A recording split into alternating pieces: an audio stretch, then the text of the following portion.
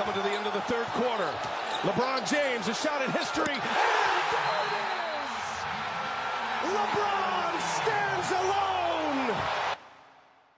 Experiencing torrential rain on my way to the airport was pretty apropos. Honestly, I wasn't in the best headspace in the lead up to this trip. Freelance work has been slow the last couple months, and at times I felt pretty lost on this new path I'm trying to walk by myself.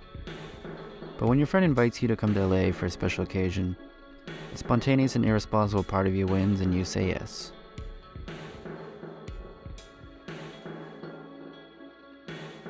I don't know what it is about a change of scenery, but it usually does wonders for me. We were walking around this industrial area of Santa Monica, and although it wasn't that interesting, it didn't matter because it was different than my everyday surroundings. So by nature, I wanted to take everything in.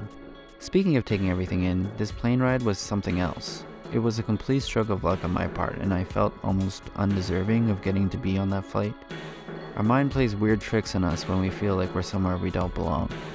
Regardless, I found myself unable to stop smiling throughout the whole experience.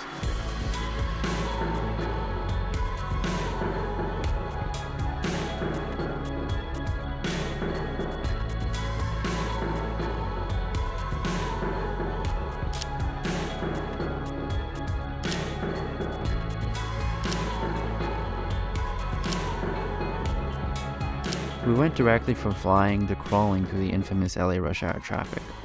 A small price to pay because we were off to the second surreal experience of the day, and the basis for this entire trip. LeBron James was on the precipice of making basketball history, and we were either going to witness it tonight or at the next game. Admittedly, I'm not the biggest basketball fan, but I am a sports fan. I love the stories of humanity. LeBron is so beloved, but it goes way beyond his skills with the basketball. His mom was only 16 when he was born.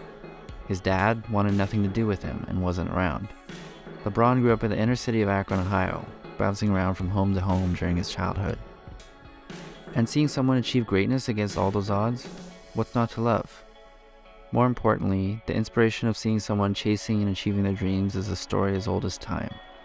The crowd was absolutely buzzing all night and went into an absolute frenzy when this happened.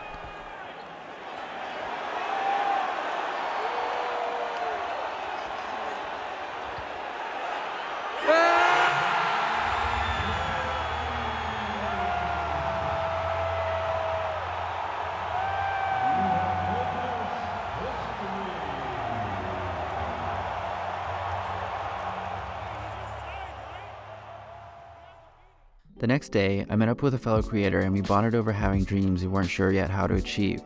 Afterwards, she was nice enough to drop me off here at Griffith's Observatory. Back to the dreams thing. Being in Hollywood, it's only natural to quote Walt Disney. He once said, "All our dreams can come true, if we have the courage to pursue them."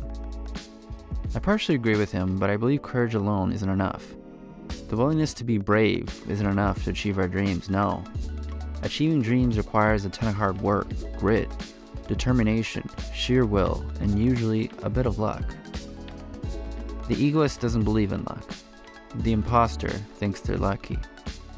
The one who just watches believes it's all luck. Being in a city filled with dreamers, I think I could see every facet of chasing a dream reflected in the people living there. The ones who had accomplished, the ones struggling, and the ones who had given up entirely. With our one free evening, we went for Korean barbecue, and it was definitely the highlight meal of the trip. Now, I'm not sure if it had something to do with the 20,000 steps I took earlier that day, but the walk around the Grove and the ice cream for dessert also hit the spot. So who knows? My final day in LA was the only day I tried to plan out a little bit. I got a burger from this spot, walked around the Venice canals, grabbed coffee from Intelligentsia, walked to Abbot Kinney, and stopped at the Venice skate park. With the basketball record now broken, we also went to see a second LeBron-less game. When I think about it, nothing materially changed during this trip. I returned home and I still had no clients, no leads, and no idea if this all will work out in the end. But I came back with a better frame of mind. Honestly, I think it was good to just get out of my own head for a few days, enjoy some sunshine, and have a mental reset. Sometimes, it's all you need.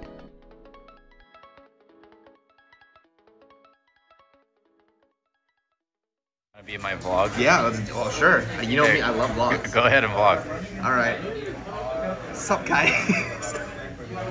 We're here at In-N-Out. We got 2 double doubles, animal style fries with onions, even though our guy Richard, the guy that works here, Richard, recommended no onions. We need to get our vegetables in. Have not had enough nutrients today, so this is really gonna help. We were starving post Lakers game. Shout out to LeBron, our guy, LBJ the King. Lizzie.